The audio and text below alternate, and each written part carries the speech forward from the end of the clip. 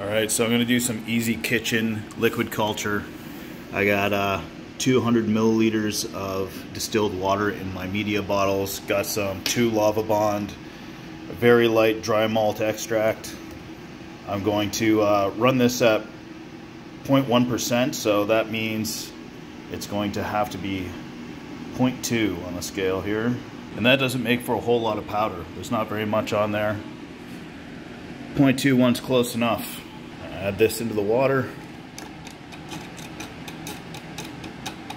Now I'm using these disposable weigh boats. This is what like you would find in a lab or whatever that you know, allows you to tare your measuring vessel. It's very light. They're pretty flimsy.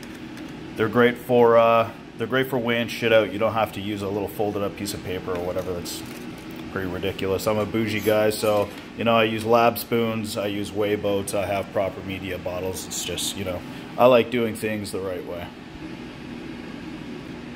There you go, 0.2 right on the money. I apologize, I got my hood going in the background there.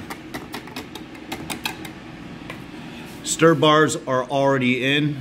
These are 29 millimeter synthetic filter disc put on there with high temp gasket maker, 1/4 inch hole.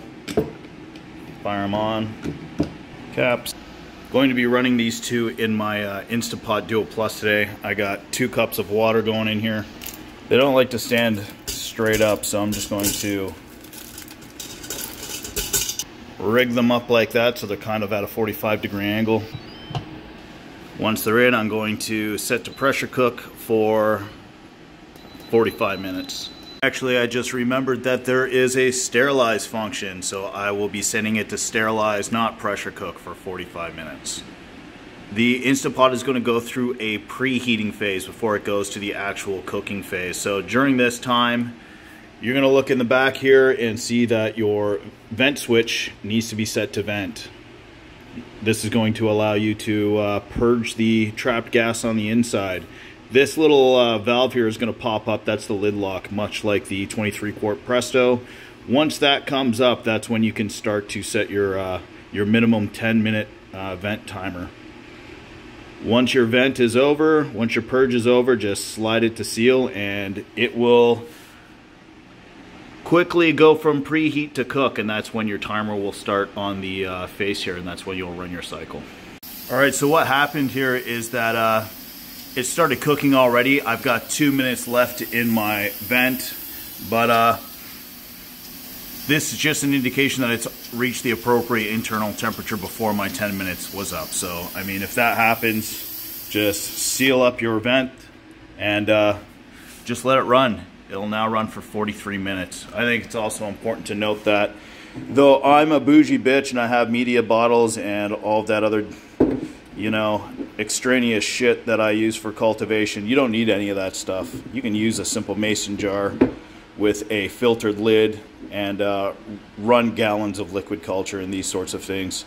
You don't need to go to the extent that I have. I'm trying to run a business, so I use things that I prefer for that application, but it's definitely not necessary, so keep that in mind. So, see you in 42 minutes. Alright, so the cycle is done and the lid lock has receded back into the lid.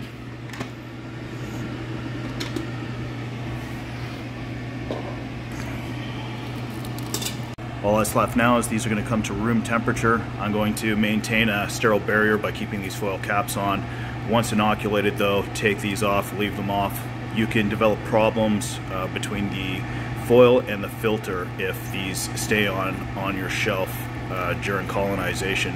Whether it be your grain jars or any other vessel, the caps can trap moisture and will allow the potential growth of mold in your filters.